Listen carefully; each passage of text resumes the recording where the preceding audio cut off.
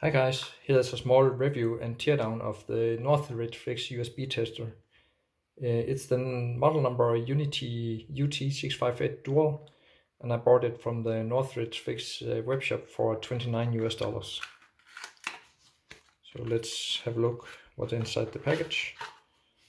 So we have the tester itself and a small user guide, but this is just in Chinese, so I have a link to the specifications in the descriptions down below in the comments. Here on the back side you can also see the specifications and the voltage range and all the possibilities with this device. So the tester itself, it comes with a USB-A port and a USB-C port, and they just go straight through to another USB-C port and another USB-A port, so you cannot change the cable from USB-A to USB-C. Let's try and hook it up. I have here my USB multifunction charger, and I will use this QC 3.0 port here.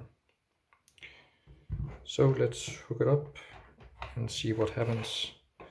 So you see the light comes on here. There's a backlight on the display, and what we can see is the voltage is 5.24 volts coming out of the charger.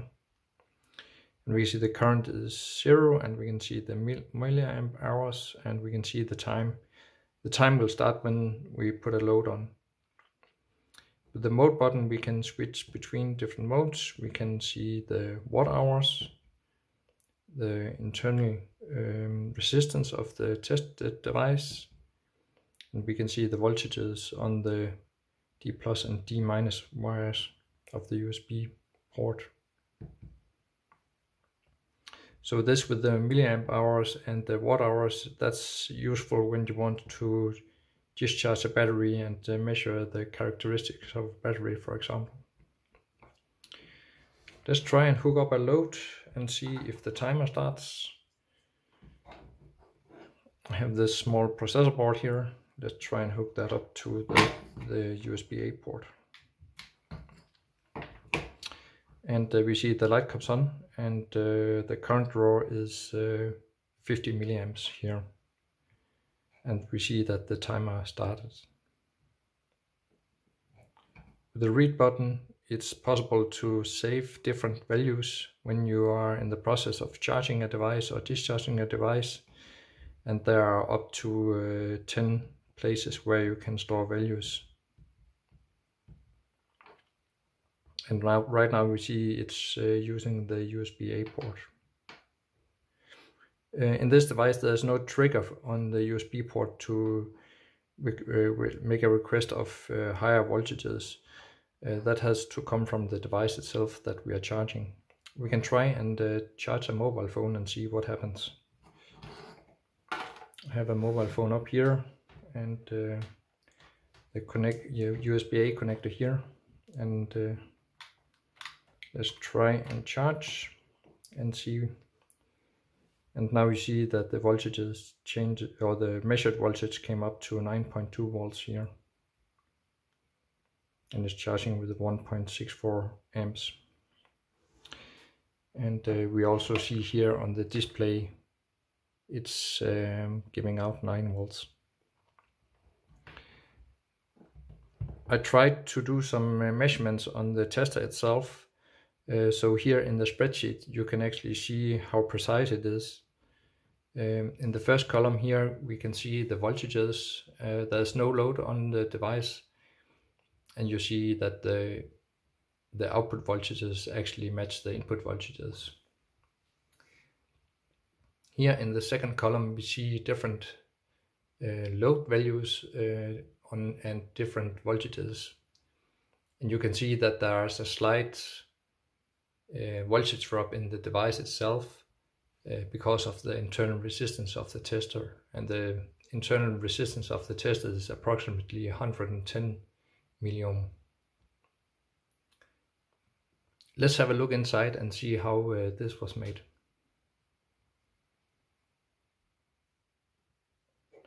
So let's have a look here inside the USB tester itself. So here on the back side we just have 4 simple screws. Let's remove them.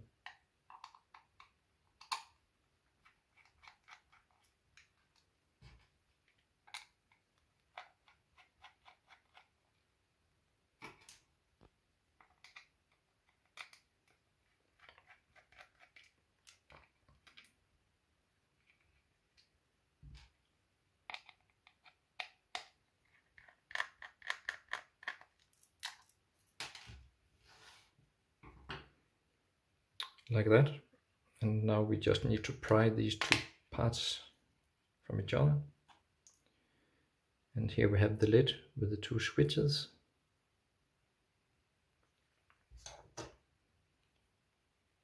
And here we have some integrated strain relief, 2 wires coming in.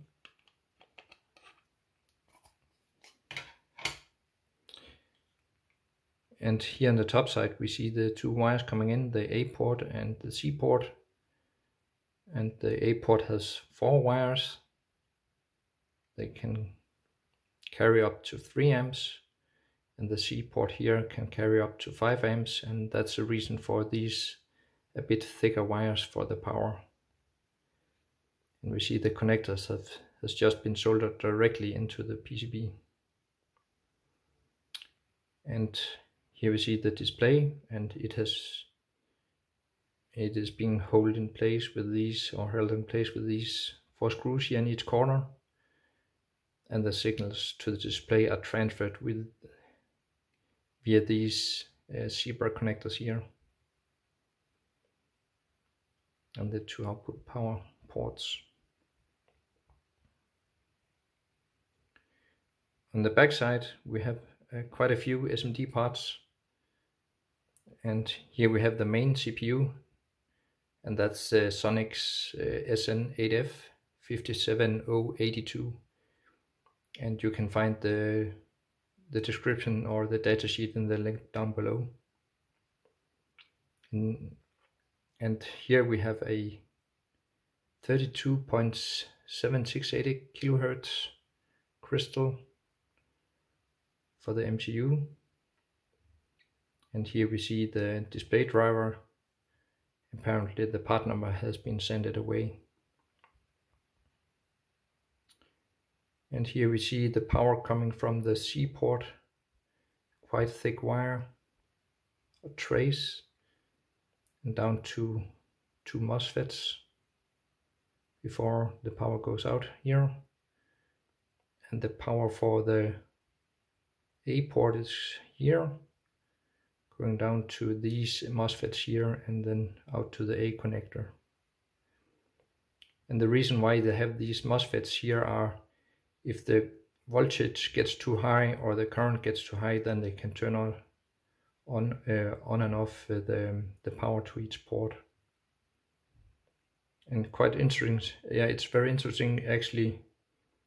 Here we have a 10 milliohm current sense resistor, and it's placed on the low side in the ground trace. So instead of having a current sense resistor for the A port and one for the C port, then they just have a common one here in the ground trace.